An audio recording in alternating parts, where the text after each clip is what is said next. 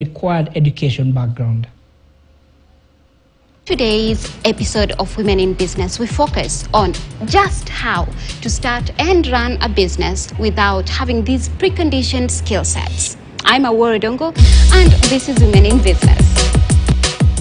My name is Winnie Maina. I'm the MD of Jalad Clinic. It was started in January 2022.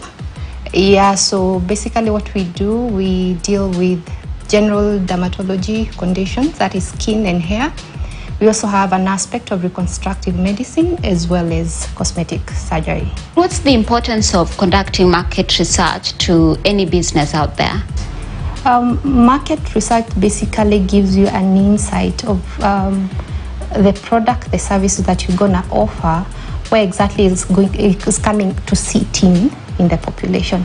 Remember, there are still people who have gone ahead with the service or the product that you're offering. What's gonna be different? Is it actually viable?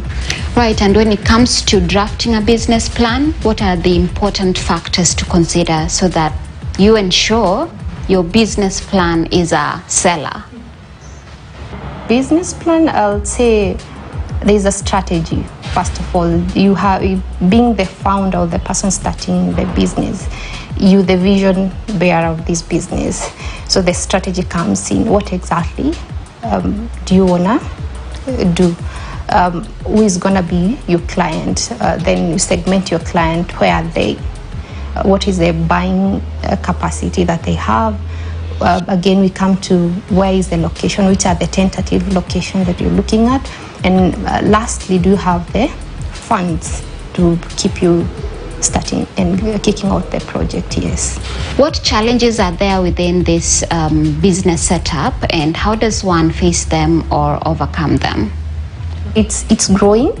It's not flooded yet. The only challenges, or what I would say the dynamics are, it keeps evolving. There is a lot of research that is being put into aesthetic industry. So we'll have a line of service or a particular technology being able to solve a problem now, but in next year something new has come up. So it's growing. And then again, the involvement also includes the personnel of practice.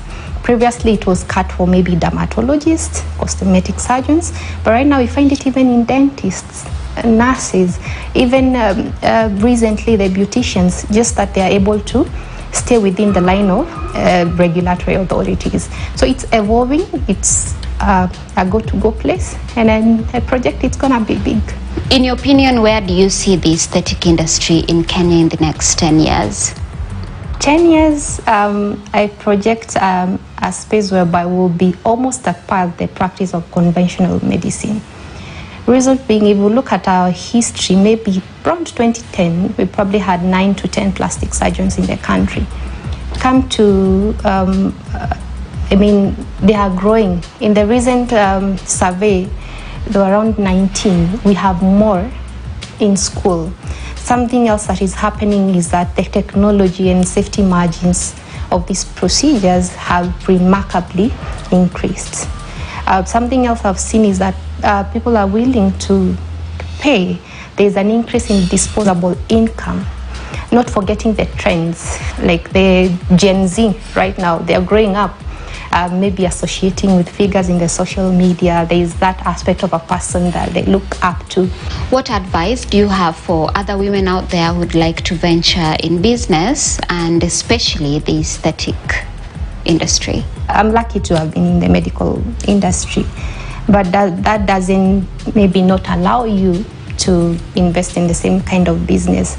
But if you have the business and entrepreneurial skills, you can always hire a skill.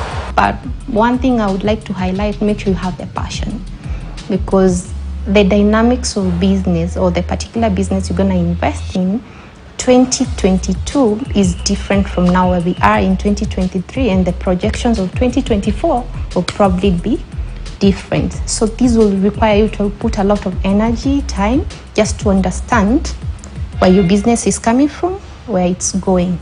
Yes, and it's doable.